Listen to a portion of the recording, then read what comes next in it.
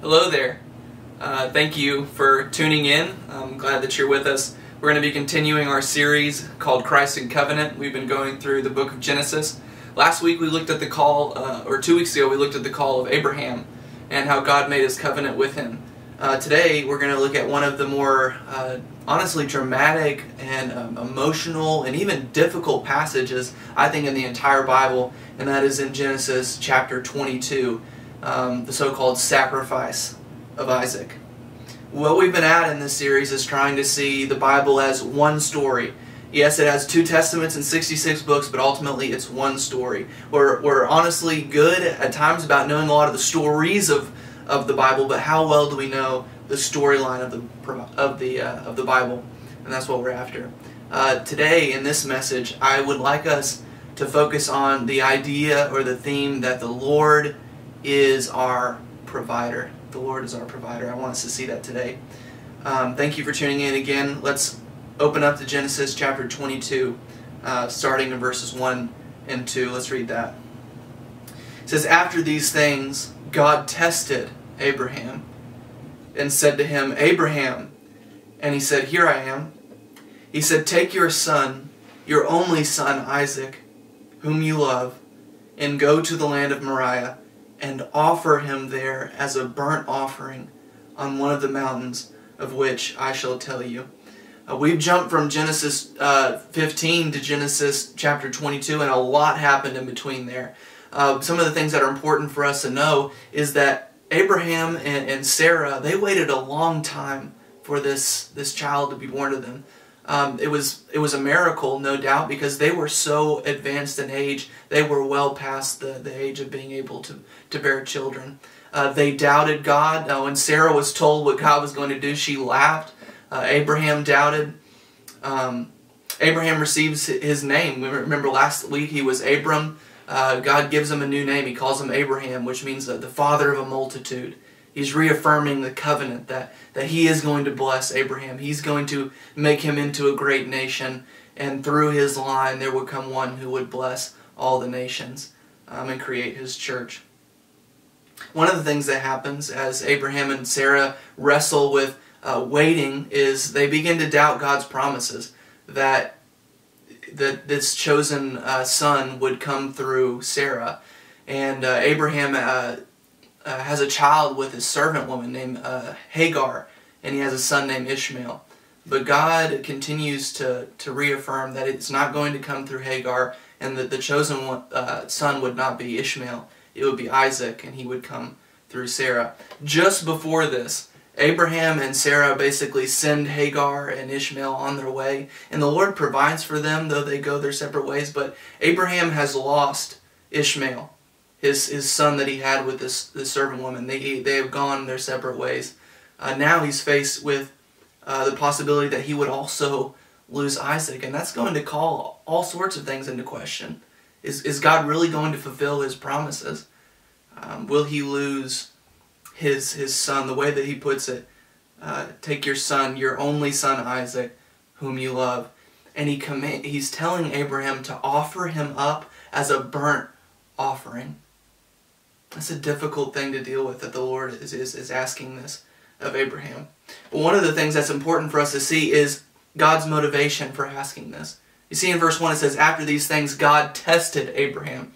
Now God's testing is a difficult thing to understand, but one of the things we need to know is God is not tempting Abraham.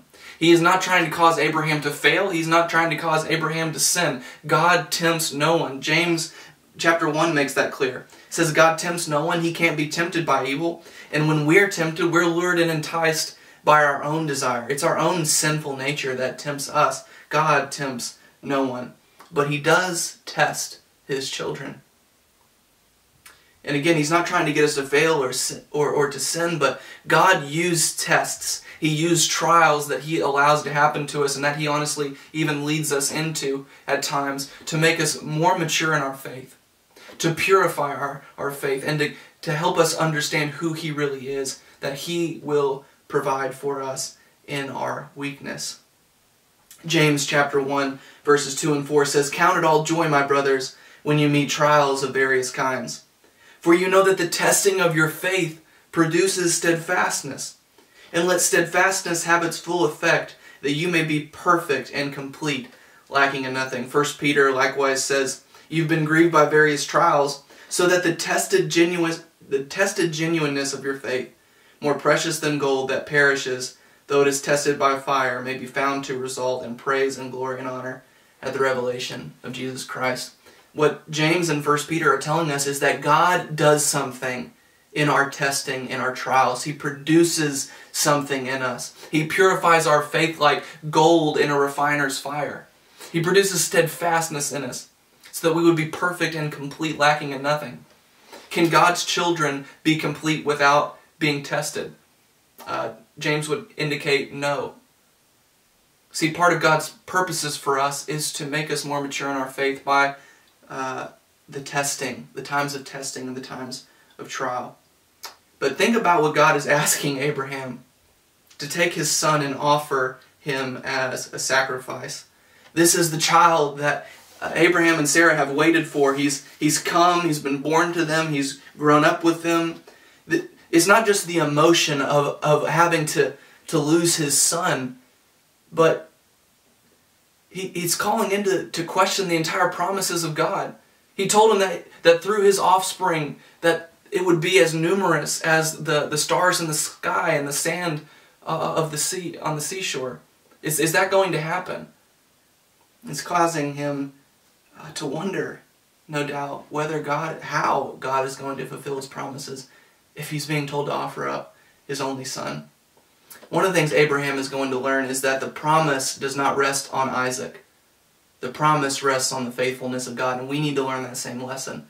There are things in our lives that we feel like we can't do without, but God wants to show us that He is enough and that His promises are true because He is faithful. Look with me in verses 3 through 5. It says, "So Abraham rose early in the morning. He saddled his donkey and took 2 of his young men with him and his son Isaac. And he cut the wood for the burnt offering and arose and went to the place of which God had told them. On the 3rd day Abraham lifted up his eyes and saw the place from afar.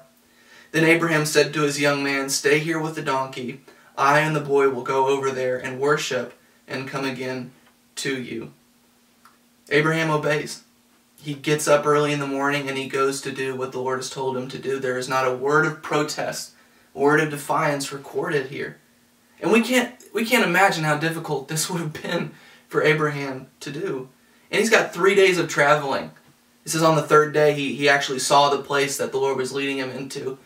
Imagine going for 3 days with your servants and with your son with you when you know all along what you've got to do.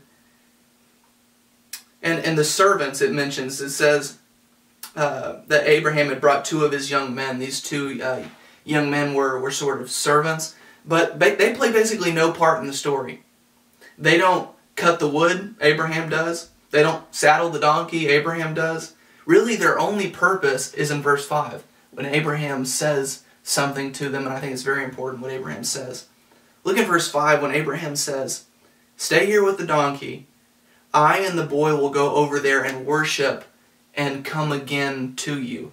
We only have 2 options for this. Either Abraham is being deceptive and he doesn't want the boys or Isaac to know what he's up to, or this is a genuine statement of faith.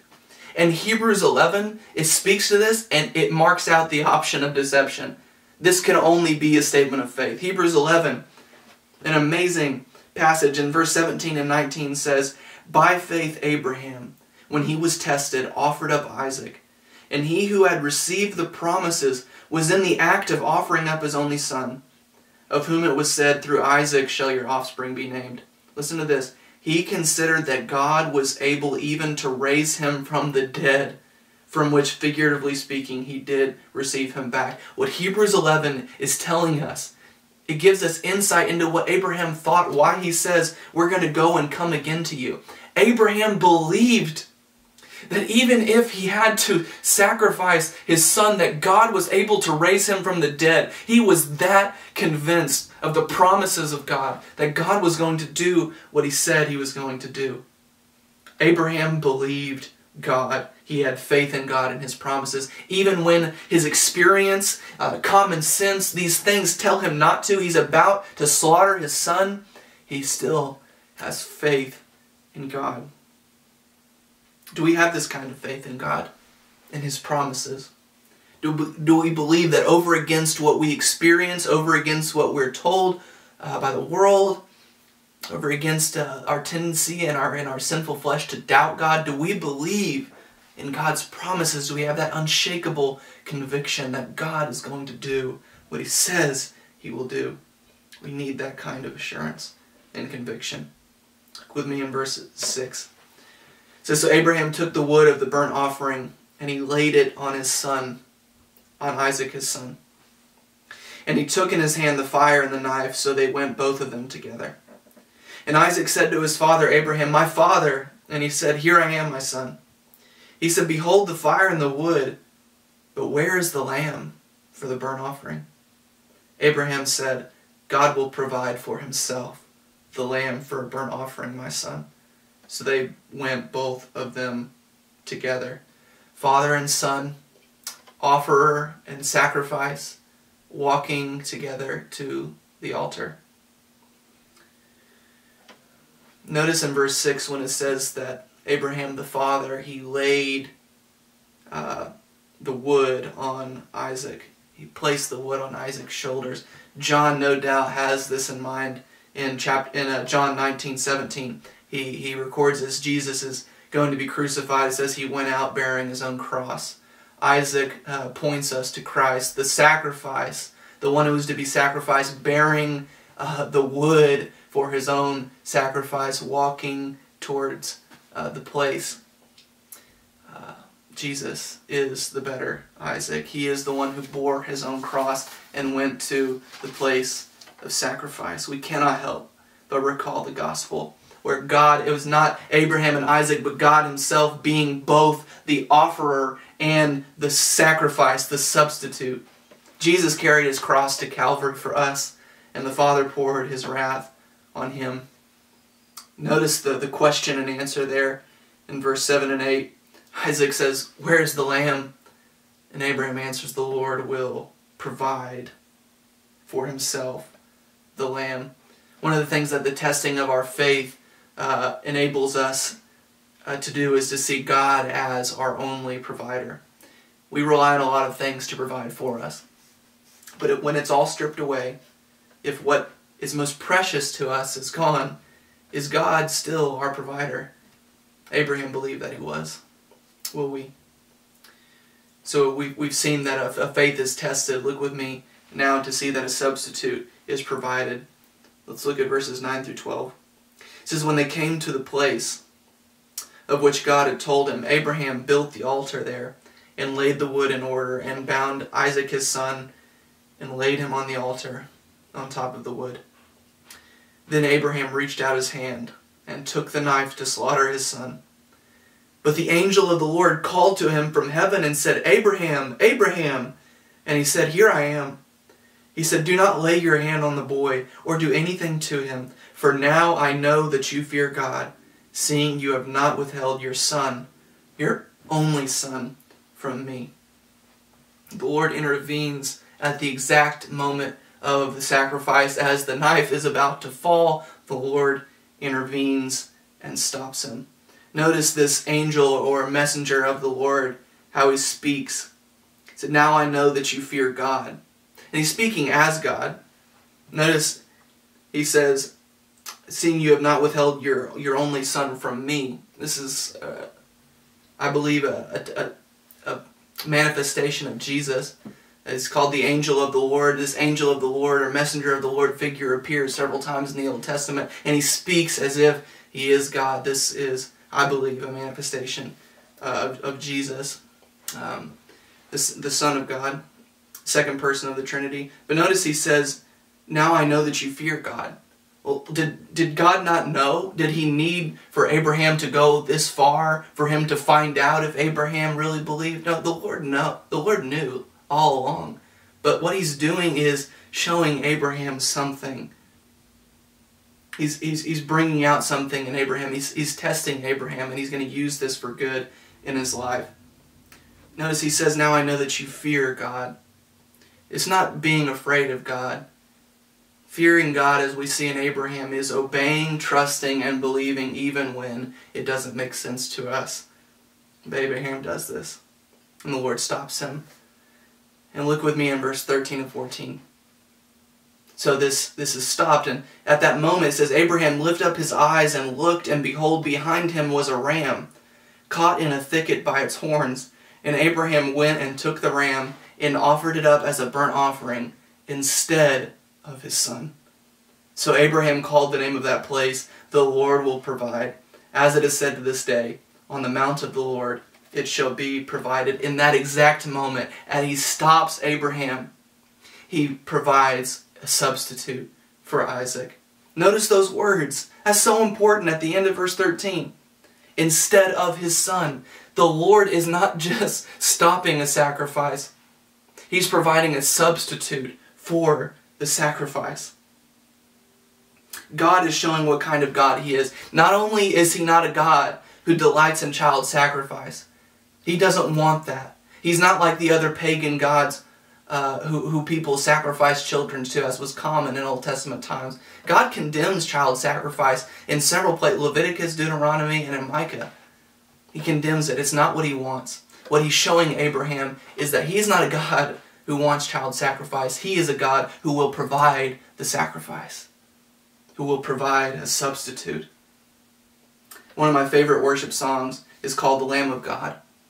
And the chorus says, the Lamb of God in my place, your blood poured out, my sin erased. It was my death you died, now I am raised to life. Hallelujah, the Lamb of God. This is what Jesus has done for us. He's taken our place. He has taken our place on the cross. The wages of our sin, which we're all guilty of, is death.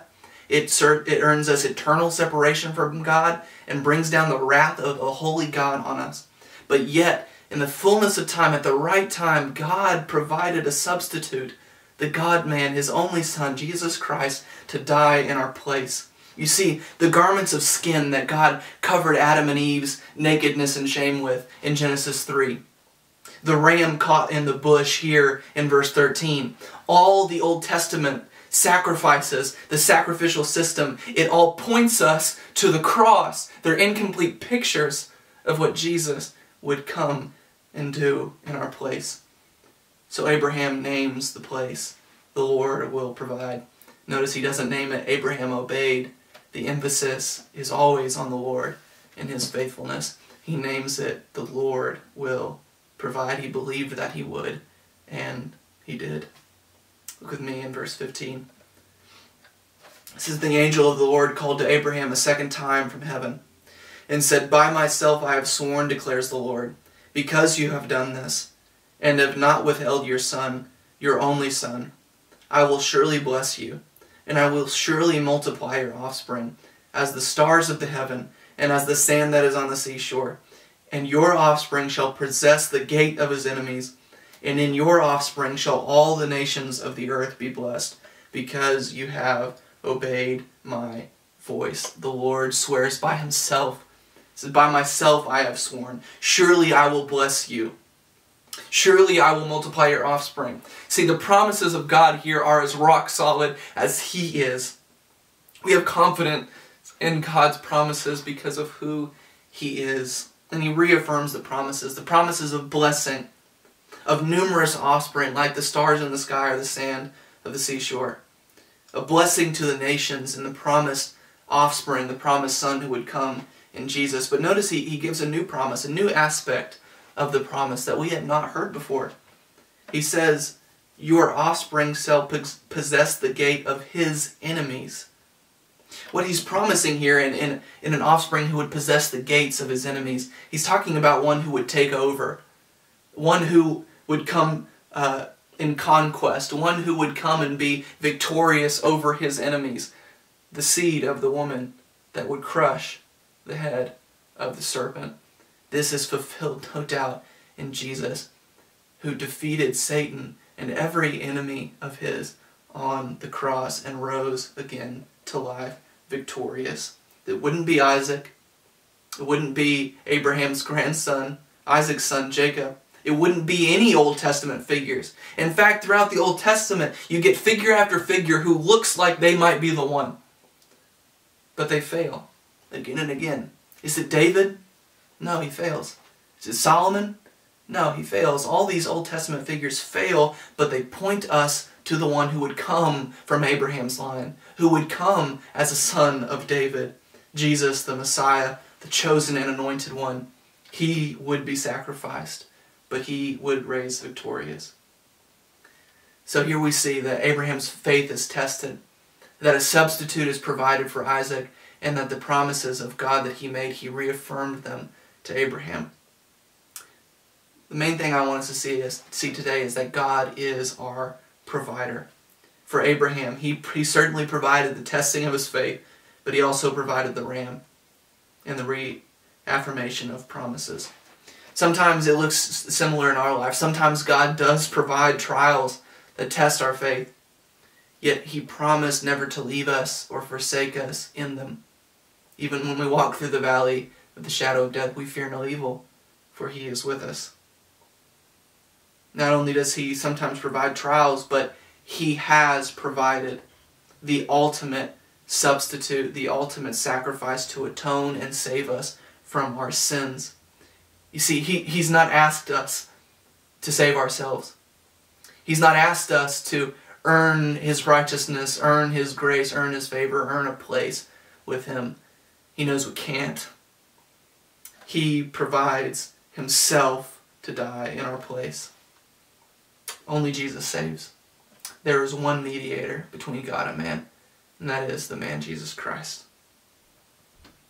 And lastly, in Jesus and the indwelling presence of the Holy Spirit in our lives, he continues to provide reassurance and reaffirmation of the promises. Ephesians 1 says that the Spirit is the down payment of the inheritance that we're going to acquire in heaven. It's how we know that his promises are sure. He has placed his Spirit in us. He is not done with us. He will never be done with us. He will fulfill what he has promised. So we look to God who dwells within us in the Spirit. We look to Jesus who died for us. We look to the Father who sent his Son, our God 3 in 1. He is our provision. That brings me to the last point. That in all these things, in trials, in our daily lives, and on the cross, God, what he does is he doesn't just provide us things. He doesn't just provide us some people. What he's doing in all these things is he is providing us himself. That's what he does. He gives us more of himself, and that is what we want. His presence in our lives is our good. So we need to stop looking for other people and other things to provide for us, and we need to look to God, and most of all, we need to look to the cross, where at the fullness of time, once for all, he paid for our sins. He died for us, and he raised to life. He gave us his Spirit, continues to love us, provide for us, test us at times, and reaffirm the promises.